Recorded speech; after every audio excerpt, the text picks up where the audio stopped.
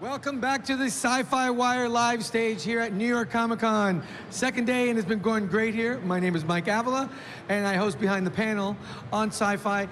And I'm joined by two of my favorite comic book creators because you guys always seem to have a lot of fun at conventions. Michael Bendis. And writer and artist extraordinaire, Pat Gleason. Now, I was going to introduce you guys as a creative part of the Superman creative team, except there's some news that has shifted and you guys are working on something else. But let's talk about the Man of Steel here. Brian, you came on board and you've had a really ambitious makeover of the Superman franchise, so to speak. Pat, you were on board before. You guys synced up really quickly and really started putting out some great stories, and you're seeing it in Action Comics, where we're at now. We're in, I think, 1003 just came out. Yeah, 1003, which was an issue where we get a little deeper into what's going on in Metropolis, in the crime-infested world of Metropolis. With the Illuminati. Yes. Yeah. Well, it's like an invisible mafia. There's this group of criminals who've been just milking Metropolis underneath Superman's nose. What we discovered for years. Now we're going to find out who is it, how could they do it, and really it's the first time Superman's been up against an egoless villain. Like, they don't need his attention. They don't need to defeat him. They don't, like, Lex Luthor needs Superman to, like, give him, like, value, right? These guys are like, nope. And so coming up against that is something Superman's never come up against.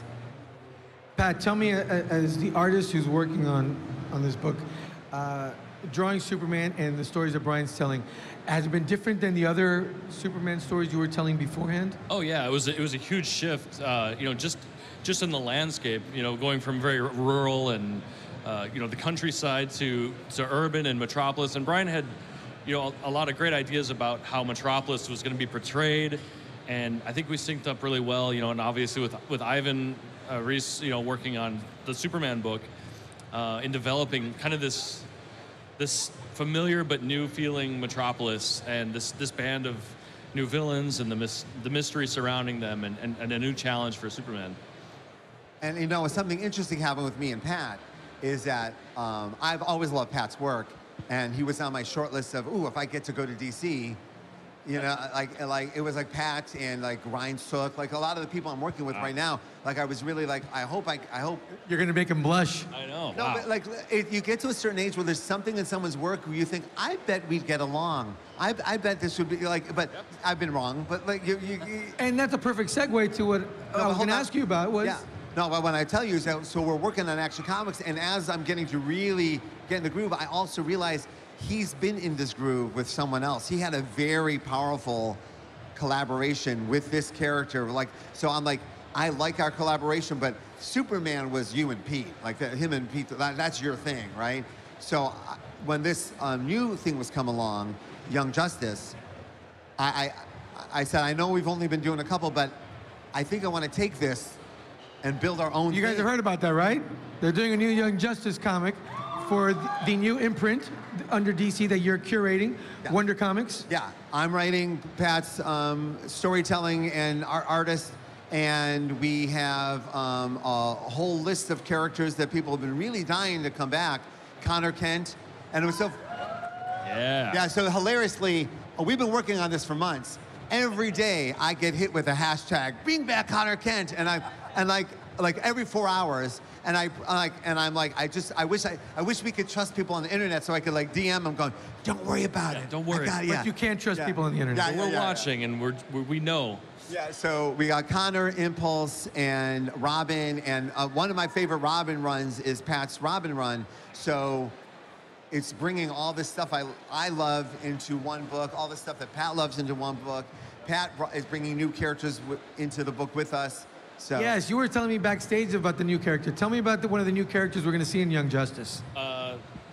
Teen Lantern, right? Yeah, Teen Lantern is a young woman in Bolivia who figures out a way to hack the power battery. She's not a super genius. She just figured out this one thing, right? And it's just a matter of time before someone finds out what she's doing and how she's doing it, and trouble's coming. But we have this new character, Teen Lantern, and I love this name so much. I never told you this, but I go, I went to my kids, I go, we have a new character called Teen Lantern, and my 7-year-old daughter goes, Teen Lantern.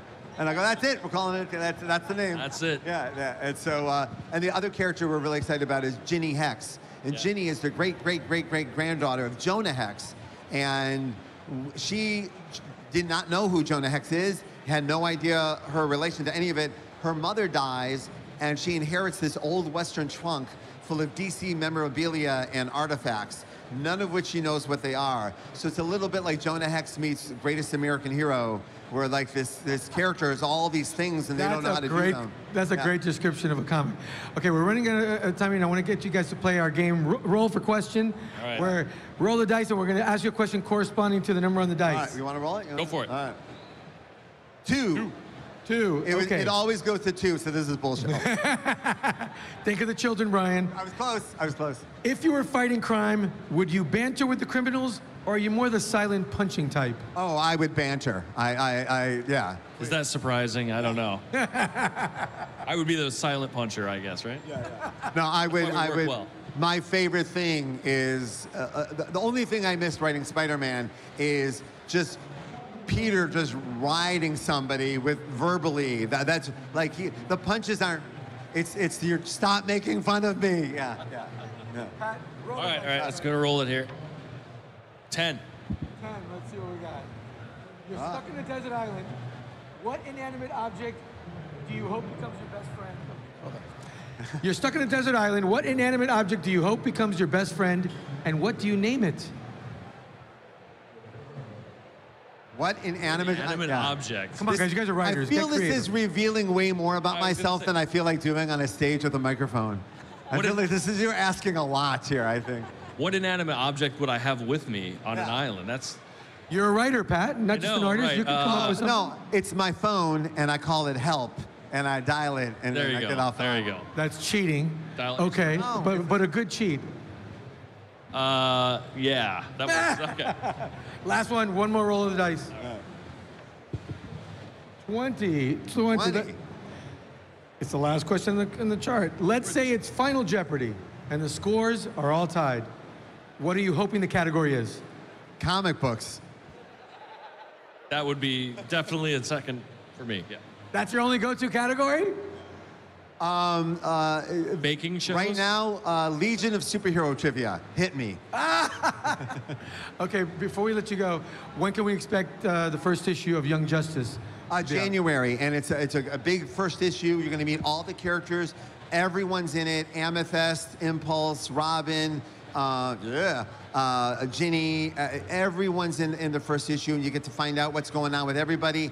And the storyline involves the invasion of Gemworld. Gemworld invades Metropolis, and we get to see a whole new Amethyst and all that coming for people who love that. This is such a crazy idea. Like, I was so excited when he told me about that. I said, we're going to do this, and it's going to be awesome. Yeah. It's going to be the best Gem World ever. Is it a fair comparison to say that Wonder Comics is kind of your version of the Ultimate line for DC? It allows me the opportunity to continue the themes that we were doing in the Ultimate line, just, young characters at that moment of discovery of who they really are and what the world's really like. But these are completely different characters, so they have completely different stories and agendas and wants and needs and passions. So I get to continue my life's journey writing this, but with Connor and Tim and Bart and Cassie, and they have completely different voices than the ones I've written before, and it really is inspiring new stuff out of me. I'm really excited. Well, we're looking forward to it. Brian Bendis, Pat Gleason, give it up for him, folks. Thank you. Thank you. Don't forget, keep following all the fun here at hashtag NYCC and also hashtag It's a Fan Thing. And guys, coming up next year on the live stage, we have, oh my gosh, we have a reunion of the cast from Boy Meets World. So stick around and don't go anywhere.